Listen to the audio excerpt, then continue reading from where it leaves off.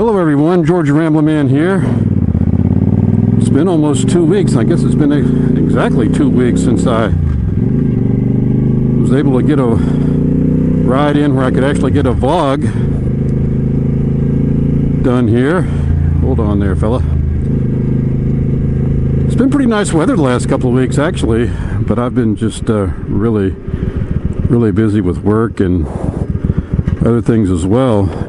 You know, the last vlog that I did was on a Monday when I was headed into work, and that was a good week. I was actually able to ride to work several times and get some really good riding in, and it was really nice. I thoroughly enjoyed that. As I said before, it's hard sometimes to find some times to ride. You know, you get so busy. I think we all have that problem.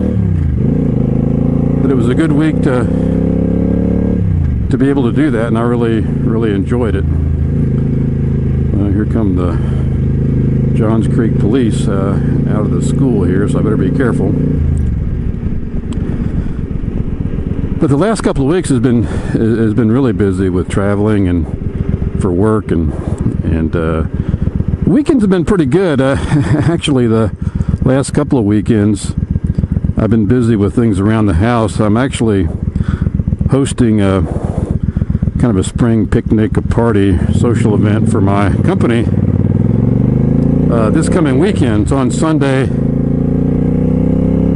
and we're having, you know, probably about 30 people coming over to the house. You know, employees and their families. And I tell you, every year when my wife and I host this, you know, the few weeks leading up to it is a long list of chores that have to be done, things that you've been kind of putting off doing around the house. And one of the things my wife did at our house a couple of years ago, really a nice project that she did, and you know, she did 95% of the project and I did maybe 5%. But we have you know, my wife is really good at gardening and, you know, taking care of the lawn and our all the gardens and flowers around our house, and she's really got it looking like almost a professional home and garden TV type of lawn. And we have a kind of a small backyard, but it's got a slope up the back, and she said, you know, this would be a really good place to dig a pond at the bottom of the slope and put a waterfall in. And, you know, nothing big and huge, but just kind of like a stair step down little waterfall. And about a year, I think it's about a year ago, she started working on that. She did all the excavation herself. Really, the only thing that I did was helped her go to the place here in town where they sell these big stones of all kinds, and helped move those and place those. But she did all the excavation, all the pond work, you know, all the design work, including putting the liner in, the pump, you know, all that kind of work. And she did a really great job. And a couple of years ago when we had I guess it was last year when we had the party at our house, everybody was really impressed with it. One of the things that she did, though, she told me she regretted, she really didn't put a, you know, professional quality pond liner in. She used something a little bit cheaper, and it developed a leak, and we tried to patch it a few times. So leading up to this party, she just decided she was going to replace that whole pond liner, and I didn't think it was going to be that big of a deal. She went out and bought actually a rubber. It's the official name is EPDM, which is a roofing membrane, which we use in construction for flat roofs. It's like a rubber material. It's got some additives, you know, added to it to make it suitable for waterproofing and roofing in pond liners. So she bought that, pretty expensive. And really, we just got through replacing that this past weekend, and we had to remove all these rocks, redo all the liner, you know, water test it. And the last 2 Saturdays, we've been working on that, and the weather was beautiful on those Saturdays. And then on Sundays, which is, like I've said before, kind of a day of rest for us, it rained. You know, it cleared up a little bit yesterday, late, but with you know, I was just too tired to ride and get anything in. And then the various other projects that we're doing just taking up too much time, along with, you know, the regular work that I have to do. But today I went down and visited one project and did that pretty much in the morning, and came home and worked from home a little bit this afternoon. And it's just it rained earlier today, but it is beautiful right now. It's about 7:15, so I probably have another hour or so of daylight left, and it's just beautiful. And I told my wife, I said, you know what, I'm getting out and taking a little ride. And she was kind of joking with me. She says, are all your YouTube fans like missing you?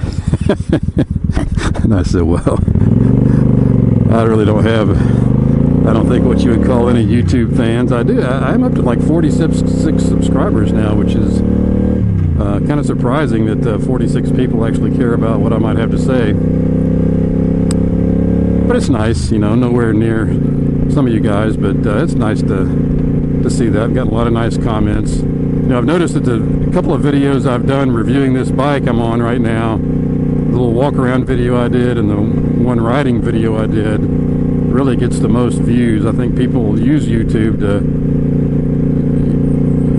you know, to look for product reviews and bike reviews. I know I did when I was looking, and you know, a lot of people have looked at those videos and made comments and asked questions, and it's been fun, you know, getting back to them and responding to them. But last week I was up in Ohio and Indiana for three days. I guess I was there. I was there for Tuesday through Thursday. It's a, like I said before, our company, we do construction monitoring and inspections for lenders and folks like that who financed a lot of senior living projects, and we have to visit the sites primarily on a monthly basis. We show up, there's a big meeting where we meet with the architect and the owner, and we review the project and approve all the payments. And so I've got these three projects, three projects, two clients. I've got one that's in suburban Cincinnati. It's really right across the river in Kentucky. I fly into Cincinnati on a Tuesday morning, do that meeting and inspection on Tuesday afternoon.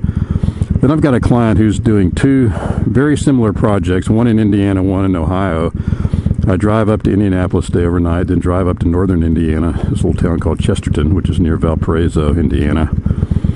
Do a project there on Wednesday morning. Then I drive a pretty good distance across Indiana and Ohio on the Ohio and Indiana turnpikes and get a little town called Waterville, Ohio, for a meeting Thursday morning. Then I fly home Thursday night. Waterville's near Toledo, so that kind of gives you an idea of where it's at, northeast Ohio.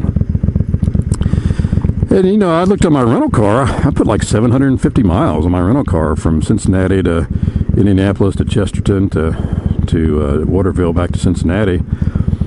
And I was, you know, I was talking in my last vlog about having a hard time finding time to actually ride.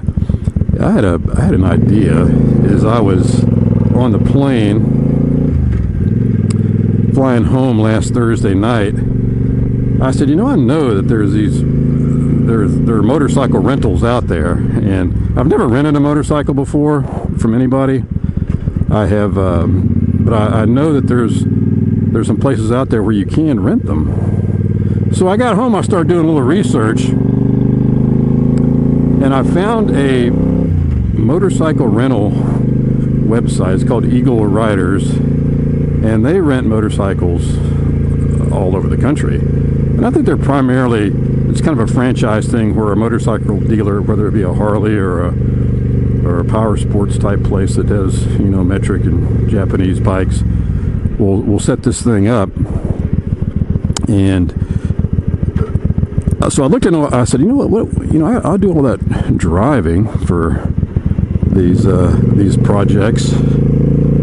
You know, it might be kind of fun to, rather than just driving in a rental car, if I pick a nice time of the year when the weather's nice, you know, maybe I should just kind of travel light, figure out how to travel as light as I can, and actually maybe try to rent a motorcycle and make that little middle route. And I was thinking about it, and, you know, there's pros and cons to it for me. Number one, I would have to dress light and pack light. because it's, you know, it's out of town for 3 days, and if I'm on a motorcycle, I'm obviously limited in what I can do.